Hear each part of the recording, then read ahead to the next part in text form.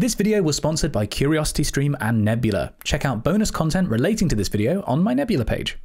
In 2016, the Juno spacecraft entered into an orbit of Jupiter and began sending back information about its atmosphere and magnetic field.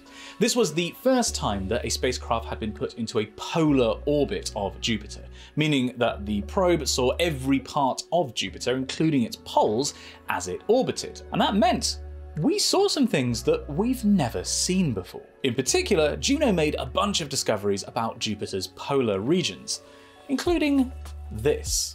You're looking at Jupiter's south pole in the infrared part of the spectrum, and a collection of beautiful swirls in its atmosphere. Each one of these is about 5,000 kilometers across, so the Earth's moon would easily fit inside each one. And when these were discovered, it was kind of a total surprise. Scientists knew there'd be something at Jupiter's poles, but weren't expecting this. To look at why it was surprising, let's quickly look at Earth's atmosphere and what happens over our poles. People who've watched the channel for a long time will know what's coming next because it's what I did my PhD on. It's the stratospheric polar vortex. Just when I thought I was out, they pulled me back in.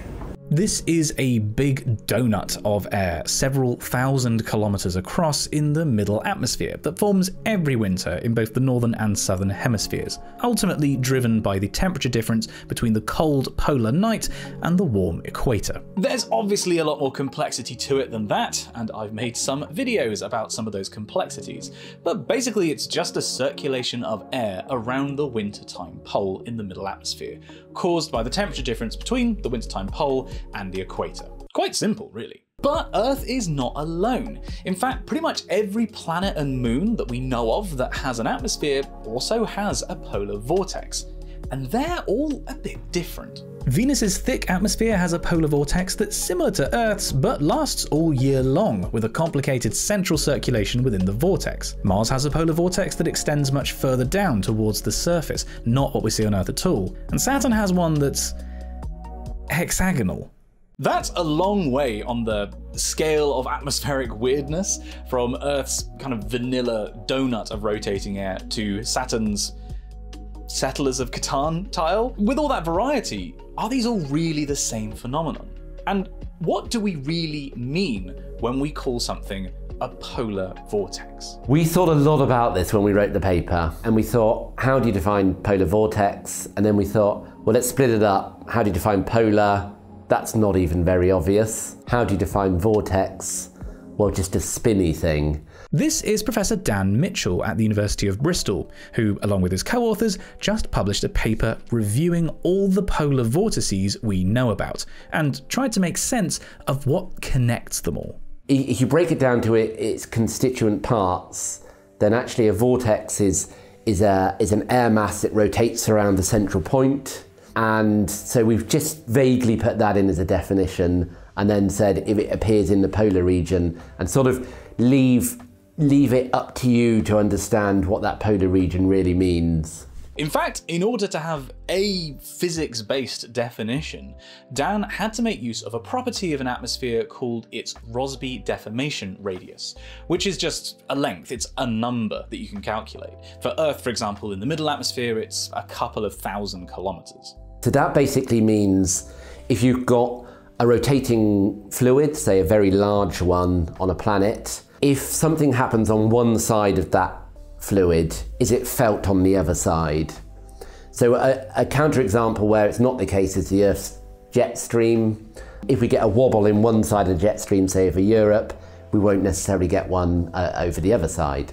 If there is some influence from one side to the other, then we thought that defines a polar vortex, because that means it's a coherent structure.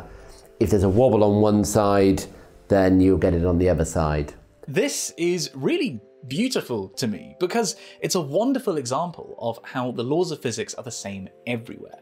We can describe how any atmosphere of any planet or any moon behaves using the same set of equations. And each planet or moon is unique because of the unique combination of parameters, of numbers, that we put into these equations.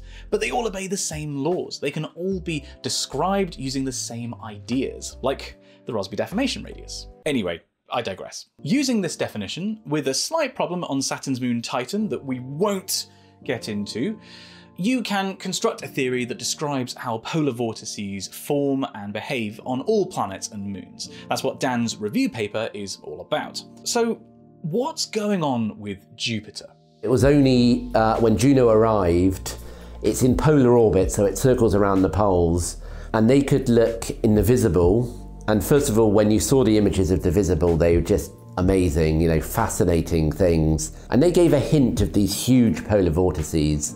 But it was only when we looked in the infrared, which penetrated through the visible layer to the deeper layer of Jupiter, we saw these vortex clusters. And every scientist just sort of put up their hands and were like, well, what's this? We have no idea. Rather than just one polar vortex like Earth or Mars or Saturn or, well, anything else we've seen before, Jupiter has a cluster of them. Each one is a circulation in the polar region within the length scale of the Rossby deformation radius for Jupiter, and so a coherent structure. Each one of these is a polar vortex. So at Jupiter, it does have a central polar vortex still. So that there's a central polar vortex and it's surrounded by slightly smaller polar vortices, and that creates a cluster. How is that different from the other polar vortices? Well, it's stable like the other polar vortices, but we do see migration of what's going on in Jupiter. So we see some polar vortices from closer to the equator migrate up and then just push their way into these clusters, and that forms a new configuration. But that central polar vortex is always very stable in presence, so that's more analogous to the other planets. Jupiter was what motivated me to write the review paper. It's just a natural polar vortex which you couldn't imagine unless you saw it, and that's why I really love Jupiter's polar vortex. Jupiter has a cluster of polar vortices at each pole. Unexpected, and there's plenty of unanswered questions about them, but ultimately they're explainable using the same laws of physics that we use here on Earth to describe our polar vortex. This is a polar vortex just as much as this is. But here's the really cool bit.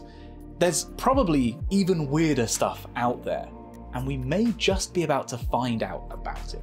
I would like to see if there are polar vortex clusters or even something more exciting on exoplanets. That's where that's where it's really interesting, and that's what's great about the recent launch of the James Webb Telescope.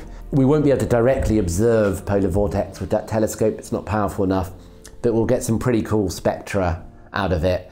And we might be able to say, hey, there looks like there's some clusters on this planet, or actually there's something even more fun that we hadn't even considered, just like when we discovered the Jupiter polar vortices and we hadn't considered it. So I mentioned that there was a slight complication with Dan's classification of polar vortices on Titan, Saturn's moon. Dan talks about this and a bunch of other fascinating topics, which unfortunately I just couldn't fit into this video, in an extended interview on Nebula. You've almost certainly heard of Nebula before. It's the streaming service owned by a huge collection of educational YouTubers, including me, where we upload additional content that wouldn't play nicely with the YouTube algorithm, as well as original content such as next level world building and the feature-length Alaska's Silent Summer from Wendover Productions. Unlike YouTube, Nebula has no adverts whatsoever on its pages or anywhere in its videos. Instead, you just pay a subscription fee that then gets split up between us creators, supporting our work. Except you can get completely free access to Nebula if you sign up to our partner's Curiosity stream. And why wouldn't you? If you've watched this video this far, you're clearly a curious person, and so would love the thousands of documentaries on Curiosity stream. In particular, you may enjoy Destination Jupiter about the Juno mission, or Zenith Advances in Space Exploration, or perhaps something about economics, or military history, or sperm whales. There's just so much to choose from. If Nebula is the best of small-scale indie productions, then Curiosity Stream is the best of big-scale professional productions. So it makes perfect sense to get the best of both worlds in a bundle, which you can do at curiositystream.com/Simon Clark, link below, which also gives you a 26% discount. That means it's $1.24 a month for access to all of this and all of this.